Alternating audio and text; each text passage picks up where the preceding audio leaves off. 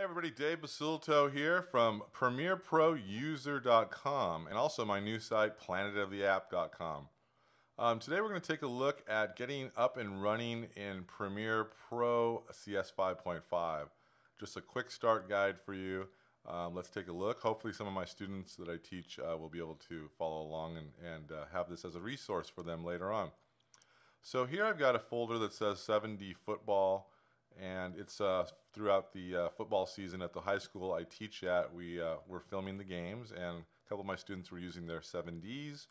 And I'll just click on one. Here's some of the footage. Pretty stuff out there with the 7D. I love having them learn how to use that. So we're going to bring that into Premiere Pro and just cut a little video for them. So let's go into Premiere Pro. And I'm going to start off a new project. And if I canceled it, these would be the recent projects that you worked on. But we're going to, and also if you didn't see that there, you can also click on Open Project. And then just open and search for wherever that project is. You're looking for Premiere Pro project file, which is this, and you would click Open. But we're going to start a new one here, so we're going to go File, New, and then we're going to rename this. So I'm just going to go into my folders here. Let me find a little room here so I know where I am. 7D Football. I'm going to do a new folder and call it Premiere, and then I'm going to choose that, and this is going to be called Football 7D, just so I remember what it is. And we're going to click OK. There's some other things here, scratch disks, where you want to keep all your footage at. We can go into that later. This is more of a get up and going kind of thing. So Football 7D. Click OK. Next, it's going to come into the new sequence area. So you've got all of these choices here. I happen to know, and as you probably know now, this is a DSLR. So we're going to do Canon or digital SLR. We shot in 1080p at 30 frames per second. So we're going to choose that. But if you don't know what you're using, there's an easy fix for that later on, and I'll show you how. And we'll just leave sequence 1. If you wanted to, you could also go into the settings here and create your own template, sequence template, preset I should say. You can do that as well. We're going to go into those more in depth in later lessons. So let's click OK, and Premiere Pro will open. Now I got to import some footage. So I can go over here into File and Import. But since I've been using this forever, I just go into this project panel right here and I double click. And then I go into my 7D Football. And because of time concerns here, I'm not going to import my whole folder, but I'm just going to pick some random things here by holding down my Command key on the Mac.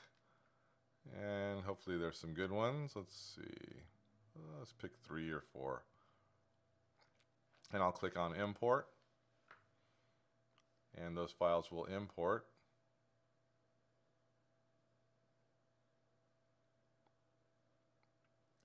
And there you go. The cool thing about Premiere Pro is that I don't have to do a lot of workarounds to import DSLR footage. It just really works with it, so that's good to do. And up here in our project panel, you can see that I've got this movie loaded. It's 1920 by 1080 at 2997, and we chose 30 frames per second. But if you didn't know what type of footage you had for presets, you could do a couple of quick things. You can go here, and this is new to CS5.5. I can just right click and then choose new sequence, pardon me, from clip. And if I choose that, it creates a new sequence. And here it is. It's labeled the same as that. But if I take a look at the settings here, 1920 by 1080, 2997, and let's go back to sequence 1, which we created at the beginning, 1920 by 1080, 2997. So if you don't know the type of footage you have, you can just click and drag it. You can right click. The next one's what I was going to show you next. You can right click and choose new sequence from clip, which is absolutely the easiest way to go.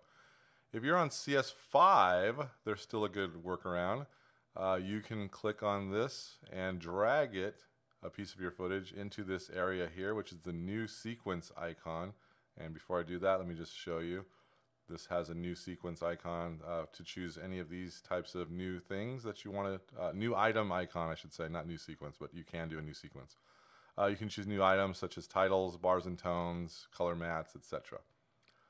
But we're just going to click and drag it into this and let go, and it creates another sequence, and you can see it's the same settings as it is on the other one.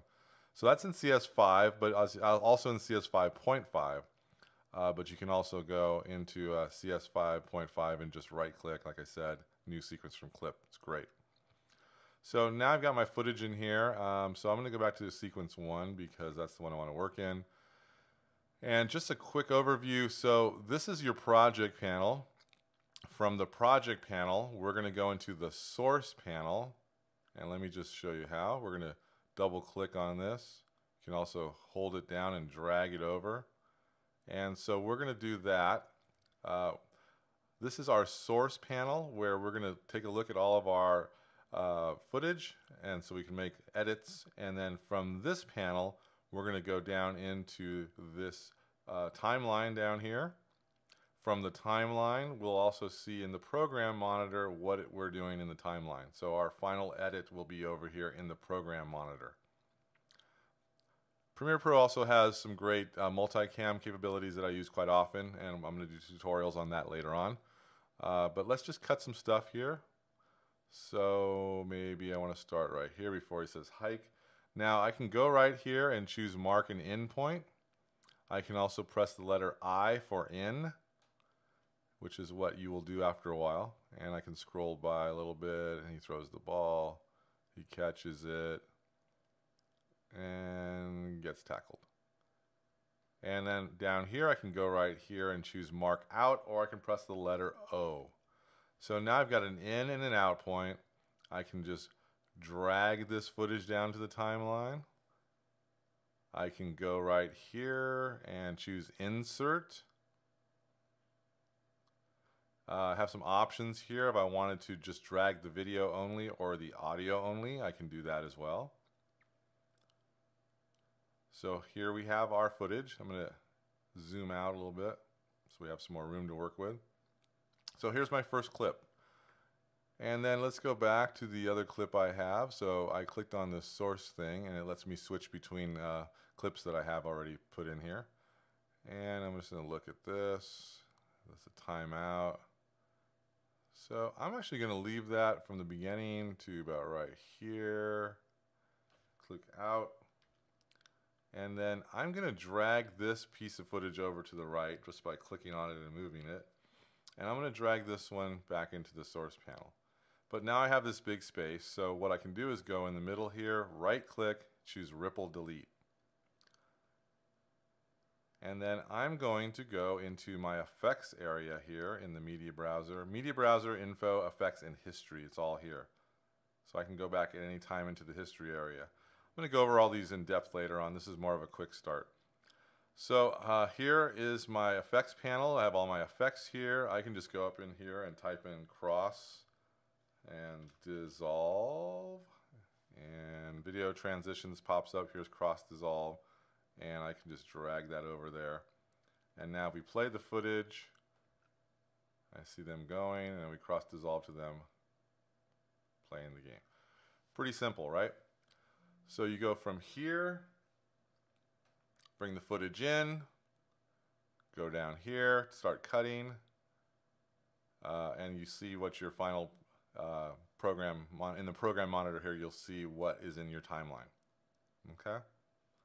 And here are all your effects. You have many others to choose from. I definitely want you to take a look at all those. So let's find one more clip. Let's see what this one has. Touchdown. Okay, so I like that. So we'll go from right here maybe. I'll do an in point, and we'll go a little further to an out point. And I'm going to drag that in and see how it's snapped right in there. And I'm going to go down here and choose my video transitions once again, dissolve, and I'll cross dissolve to that. And then let's just play our little 8-second clip.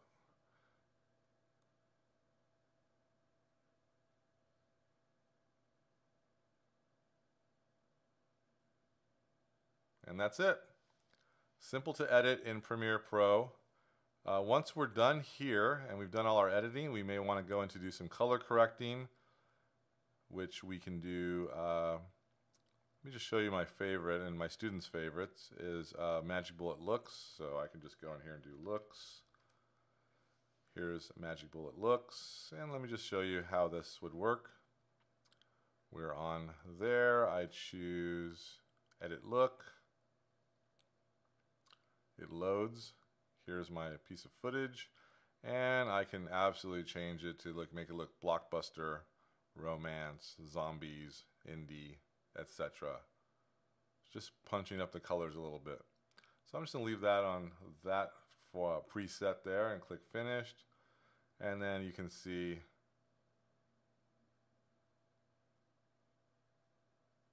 brings up the color a lot. It's crazy. And then this red line here tells me that this needs to be rendered to be playing back in real time, unless you have a pretty powerful computer. But let me show you a quick trick as well. If you're getting red lines and your footage is playing sluggish, let me just press play. See, I've got a pretty powerful Mac Pro, so even right there it kind of stuck. I can go over here to the right hand side, click on the program sequence, make sure it's selected, you see this gold bar selected, and then I can right click and choose Playback Resolution. So I can go from full to a quarter and even down to a 16th if I have the right type of footage. But if I go down to a quarter res and then come back here a little bit and press play, see, now it's playing. It's still a little choppy. It's a pretty big effect. But because I have a quarter resolution, it's going to play back a lot faster than it would without it. So if you're working with red footage or anything like that, you can always go in and change your playback resolution. And we'll just turn looks off right now. So once you're done with your edit, then you need to export this so you can show the world. So you can go up here into File, Export, Media, or Command M. Now I'm skipping over a lot of steps that I teach my kids, such as going into Adobe Audition or Adobe Sound Booth if you're on CS5 to do audio fixes. Of course, color correcting, adding titles, all of that, and we're going to do different lessons on all that later. This is just a get up and go type of video tutorial for you. So Command M takes us to the Media Encoder. And actually, this is the export settings. Then it takes us to the Media Encoder. So Media Encoder, so here we are. And I've got a little problem here, but I'll fix that later. Actually, let's fix that now because it's bothering me. As you can see in my footage, I moved it when I was changing my resolution settings. So that should be about right. Let's see. That'll be fine. Yep, okay. So I'm going to press Command M one more time. And I'm going to choose H.264, but you have plenty of formats here. QuickTime, of course, if you want to make a DVD or even a Blu-ray. Just do H.264, and then I'm going to put this up on YouTube, so I'm going to choose YouTube Widescreen HD. And then it tells me all this information. I can also go here and choose my sequence output. So we're going to look at 7D football. I'm going to make a new folder, call that renders. And we'll call this test 01, and we'll press save. And now we're ready to go. I always want to keep maximum render quality. Like it says right there, it gives better quality scaling, and it does take a little longer to encode, but I don't care. I want that on. If I have a lot of motion stuff, I might want to use frame blending, and it's telling me my estimated file size. And then the cool thing, I can either click export and just let it go automatically, or I can choose Q, and I'll show you why in a second. Export's going to tie up Premiere Pro until it's done exporting. Q opens the Adobe Media Encoder and lets it encode in the background, and I can keep working on edits while that's rendering out. The other thing you need to keep in mind is your work area. And let me just move this for a second. If you see this bar right here, that is your work area. Anything within there, within that area, is going to be rendered. So I can change that here to the entire sequence if I'd like. So whatever's in that sequence is going to be rendered. I usually keep it on the work area. So now I'm going to press Q. It's going to open up this encoder, the Adobe Media Encoder, which I absolutely think is fantastic.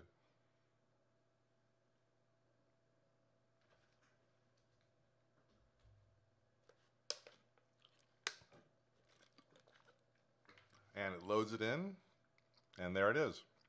I can also go in here and do custom, where I can go in and change my preset if I want. On the spur of the moment, I can click here and duplicate it. And now I'm going to press this button right here to start encoding. But notice how I can just go back into Premiere and keep on editing and choose different things and look at this footage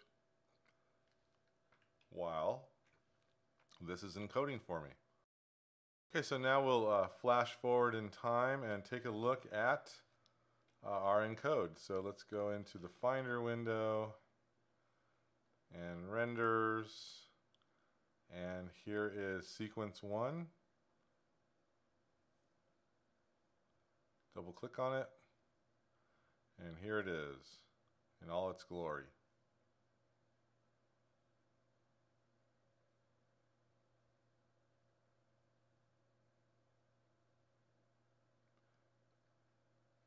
So as you can see, it's very simple to get up and running in Premiere Pro CS5.5.